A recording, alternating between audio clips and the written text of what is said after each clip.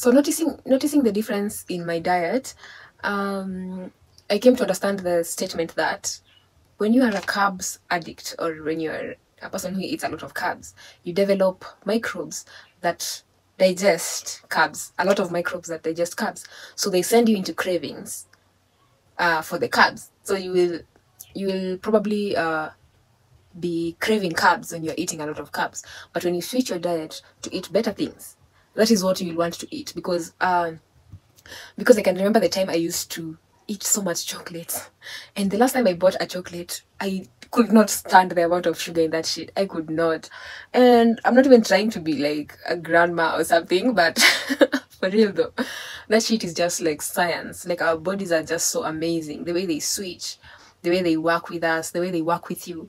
Because I can even remember something I read, that in the brain, the brain, a cell can send an apoprotein. An apoprotein is just like a bag where fats can be placed to be sent back.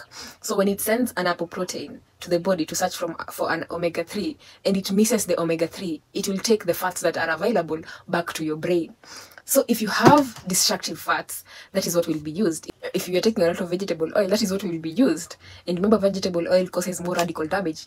Remember, already radical damage is already taking place in the brain with all the activities, because it is because the nerve to nerve transmission in the brain is electrical. So there's a lot of commotion, you get. So radicals must be formed. That is why taking a lot of antioxidants is advised.